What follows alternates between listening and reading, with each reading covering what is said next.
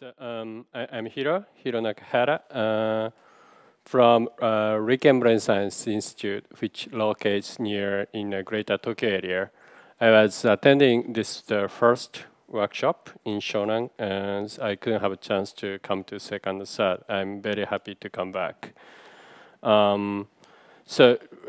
Riken is sort of taking style of Max Planck Institute, so having different centers. Our center is Brain Science Institute. Masashi and others are now in AI Center. So I think for this theme of the workshop of deep learning, I think deep learning has a center of the deep learning, but also I think has a comprise other fields. I think I'm standing for computational neuroscience aspect and also reinforcement learning aspects. So I would like to bring you some little related, but not perhaps central, but I'd like to give you some view. I'm hoping to have some stimulations. So our laboratory's main interest is computational principles linking brain mechanisms and behavior. The reason we say so is that to link the tremendous complexity, behavior, and underlying system, in our case, brain. For some people, it's a computer. That to make sense of them is we believe the computation is a key. So our main field, home ground, is the reinforcement learning and also decision making. And we are recently extending our work for our social decision making, combining reinforcement learning modeling with human function MRI. And then also I kept my interest in neural coding. For instance, there we worked on different issues on population coding, which connects to some of the old work Richard Samuel did. And also we have some works on information geometry for spike analysis, which is, I felt, a little another connection to machine learning. But today, I'll be focusing on reinforcement learning topic. So what I'd like to today show you is that how the neural reinforcement learning field is moving forward. And I would like to show you some case of examples how it is changing, how it may or may not be related to the excitement and people are having with deep learning. So to move on, I show you some reminder of what's the neural reinforcement learning, what people are excited about brain circuit. First of all, I think most of you know, but perhaps not all of you know, is that neural reinforcement learning started the discovery or a great proposal made by Wolfram Schultz, Reid Montague, and Peter Dayan, which pointed out dopamine neural response showing here. It looks like temporal difference learning learning signal originally proposed by Sutton and Barter. I think that was 82.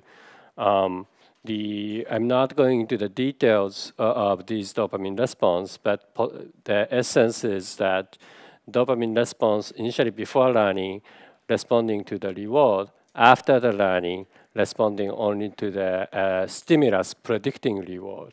And then sometimes after those learning, if the reward is not given, there is a dip of dopamine linear response. That looks like exactly the same structure TD learning signal exhibits. And then, given this, people start working on trying to map different brain circuit, how those brain circuits maybe construct temporal difference learning as a neural systems. We saw, I think in deep learning context, people often see visual stream brain circuit, early visual cortex to temporal cortex. But people sometimes talk about deep reinforcement learning, but in that case, people don't see so much the neural circuit. But in the brain, this basal ganglia circuit combined with prefrontal circuit is considered to implement reinforcement learning systems. the basal ganglia sits in the middle of the brain. The input nuclei, straight arm caudate, will receive the massive input from the cortex and then project back to the output nuclei. For instance, substantial nuclear path reticulator and GPI. And also, there is a dopamine region called SNC-VTA that is heavily projecting into that input nuclei and prefrontal cortex. That's what people are talking about neural reinforcement learning. So given this, what we worked on, one of the things we worked on, we are curious about how the sequential skill or expertise or skill learning is generated. Then what we did was, when we did this, there is another interesting anatomical structure, which is the basal ganglia circuit receiving the massive input from the cortex. Furthermore, it looks like there would be a cerebral parallel circuit, which is that after the output nuclei of the basal ganglia, they will project back through the thalamus, which I didn't show you here, going back to the different brain region. But when it goes back, there are different loop circuit called motor loop, which project back mainly to the motor region, or oculomotor loop, which project back to the oculomotor region, which helps to eye movement, and also project back to prefrontal regions. And then those regions project somewhat in parallel way to the input neurons. That's another structure. When we talk about visual stream for deep learning, you can also think of how the neural reinforcement learning has some structures. So, and then what we did was to try to crystallize motor sequence learning or everyday skill learning. We had an experimental setting like this. Just briefly, in the experiment, the monkey will be facing, sitting in front of the chamber and looking at this stimulus, and 4 by 4 among 16 bottom, 2 of them eliminated randomly. What the monkey had to discover by trial and error is to which button to push. And if monkey find the pushing button correctly, monkey can move to the next button. So I'd like to show you the video of this.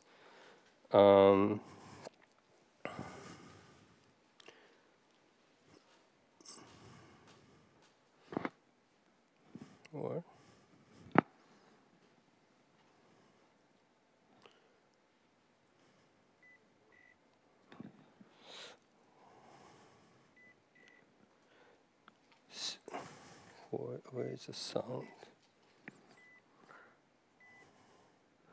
So monkey is finding the bottom,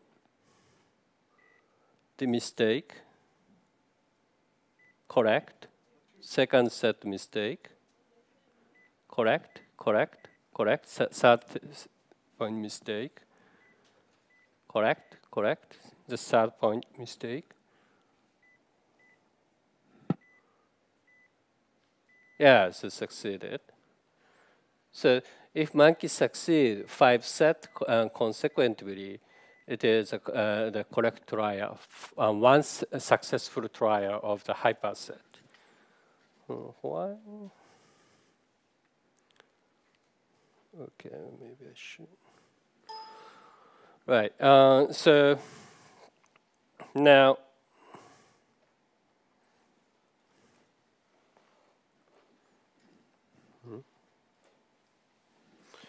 Now, so as you saw, monkey will need to discover how to do correctly, right? Every day, what monkey did is to play around this 20 hyperset. For each hyperset, monkey needs to find how to push them correctly. And then if monkey succeeded to correctly pushing bottom 5 set, that's one successful hyperset. To finish one hyperset, monkey had to have around 10 or 20 successful trials.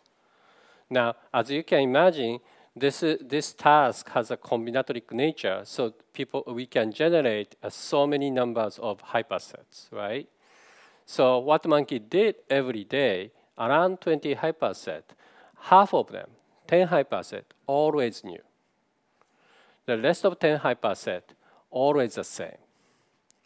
Now, what we think is, this is sort of extraction of our daily life. Just imagine, like, in what way our life is constructed. For instance, if you have a small kids, you kind of know how difficult to wash your teeth while watching the TV, right?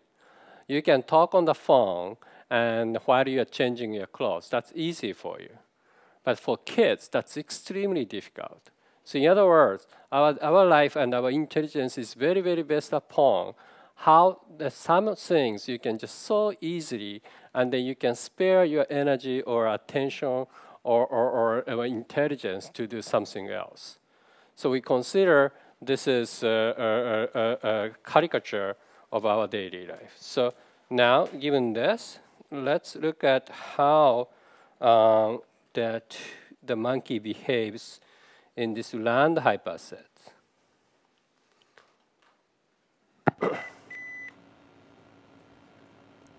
So this is one of the things monkey experiences every day. That's so quick. And then also monkey's hand moves before the next button illuminates. So it is a predictive behavior.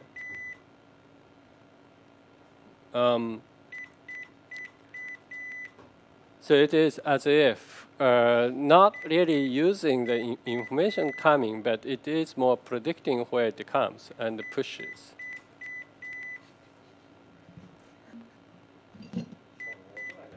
And this is kind of and then usually when we set a task, sometimes people are not so happy doing the task, but monkeys are so happy to do this task. So even like 1 or 2 years, we didn't put the monkey on the chamber. When they did this, they are so happy to do it. So and then our daily life is also having this kind of doing something new, right? For instance, Klaus, I don't know, he does snowboarding, but usually he might be skiing, and one day he changed to snowboarding. So our life is composed of these two things, and the question is how these kind of skills are made up. So what we did is that we tried to train the monkeys and then trying to make some part of the monkey's brain dysfunctioning temporarily, and how those behavior changes, how our model is corresponding to it. I'm not going. What I think, what I would like to emphasize is it is important to inspect multiple aspects of the correspondence between behavior and neural systems. I'm not going to show you everything, but I'm just showing you to illustrate one or two. And then I'll mention what kind of model we did. So first of all, for instance, the monkey had to do the sequence learning. But if monkey is rather remembering the hyperset, given the button, which button to push, then let's suppose we bring in a learned hyperset and change the order of the set, and then how monkey behaves. So what we see is this is the performance of the learned hyperset. This is the performance of the new hyperset. This is a model. So I'm sorry, this is a model, and this is an experiment. So the bottom line is that monkey, for the well-learned hyperset, monkey don't really care what input really comes in. They are rather behaving predictively. And this is already different from ordinary way of we are doing neural reinforcement learning, because neural reinforcement learning, we usually build an actor based upon coming sensory input.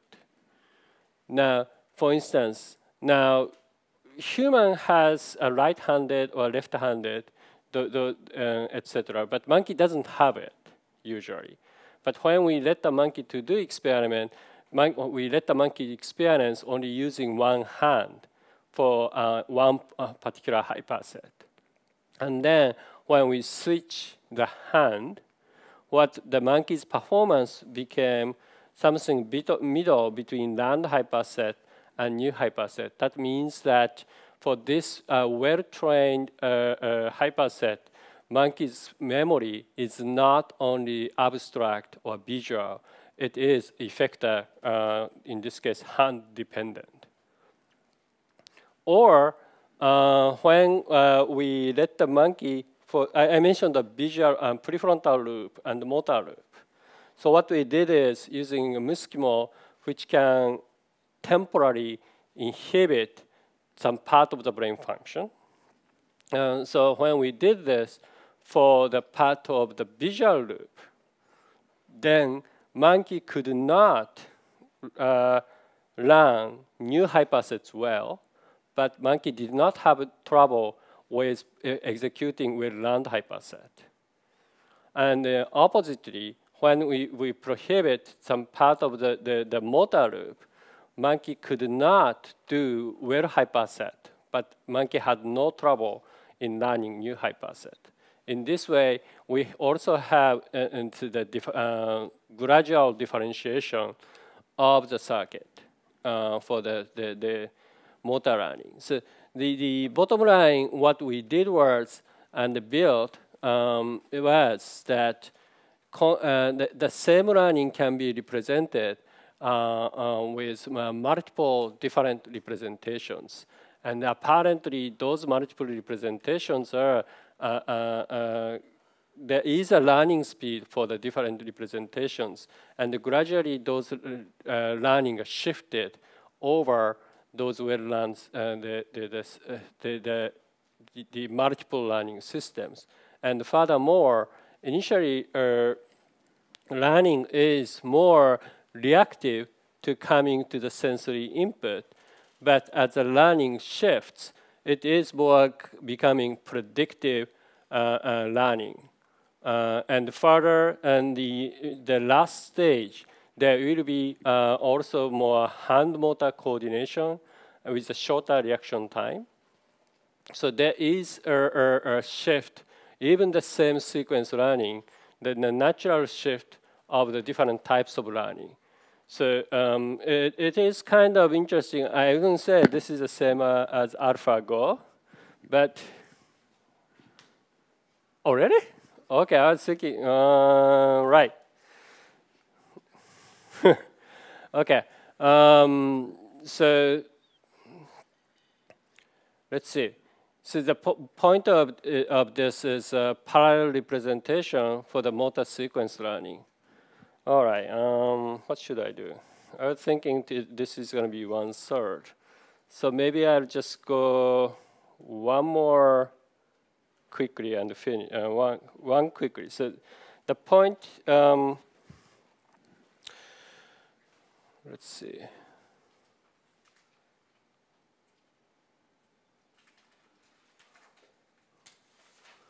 So I'm going to skip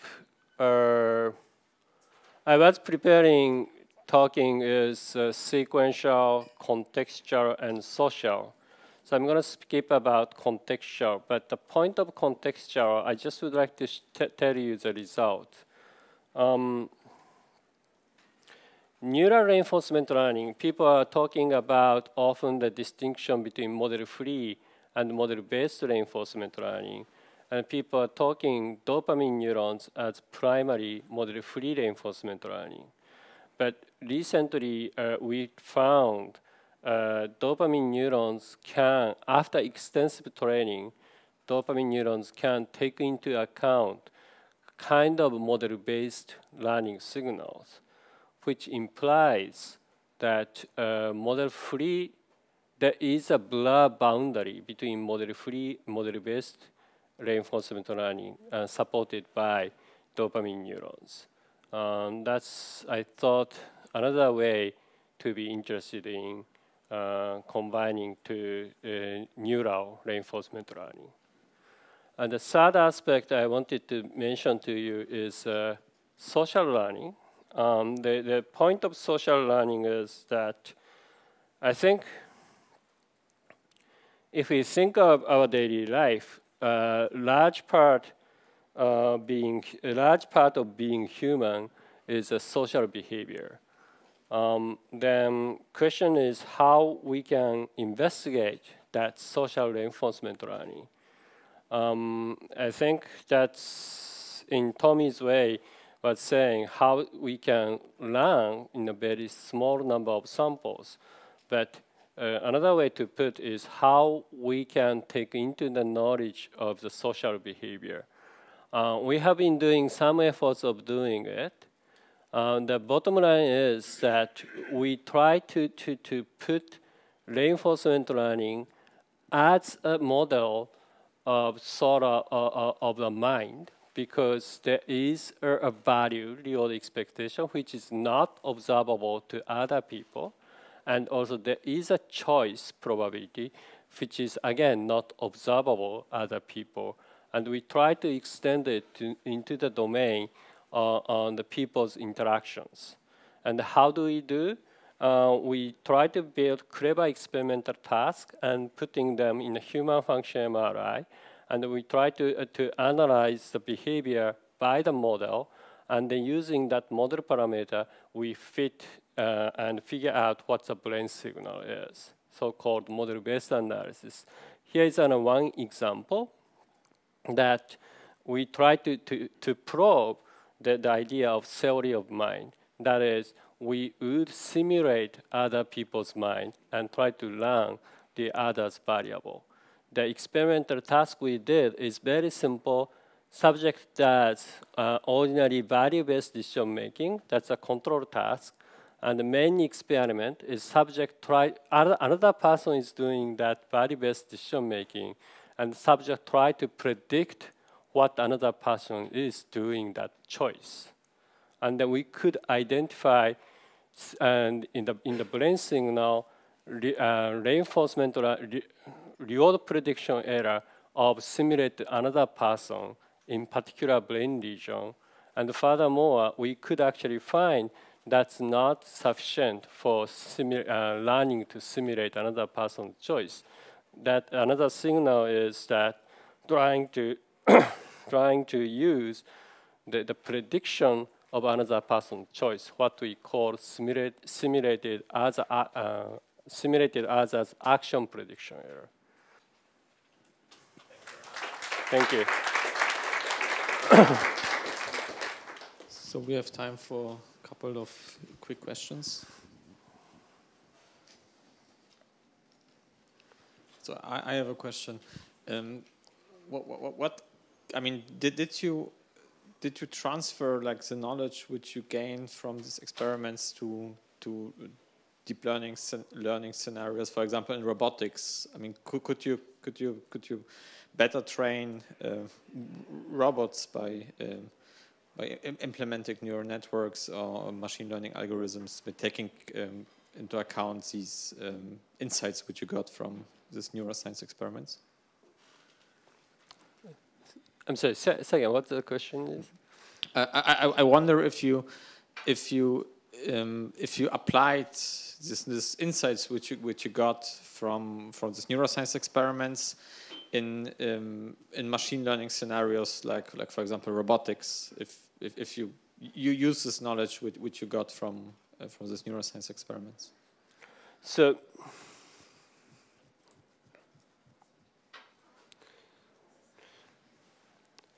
I don't know.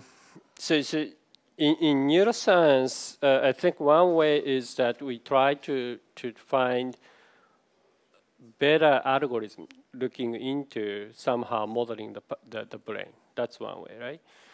Another way is that maybe in the sense of more at the computational level, we try to identify what computation must be done.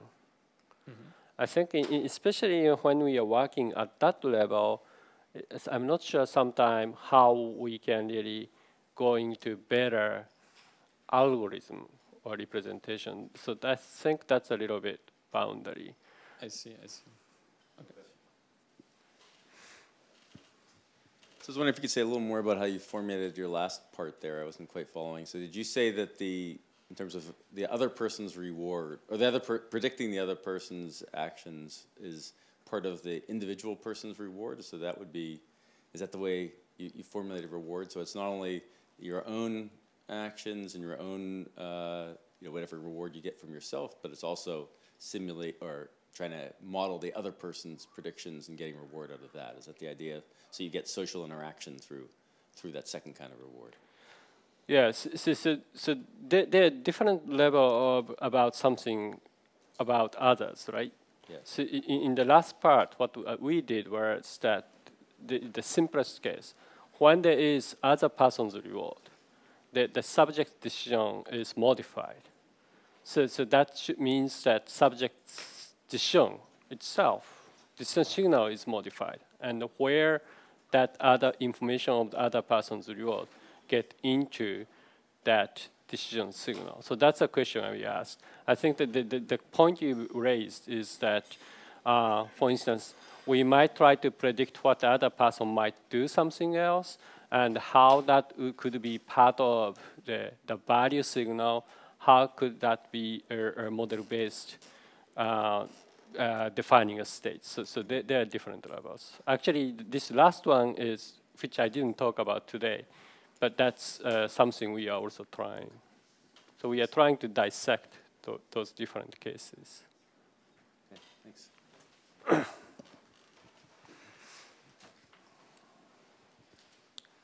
Okay, then thank you very much again. Thank you.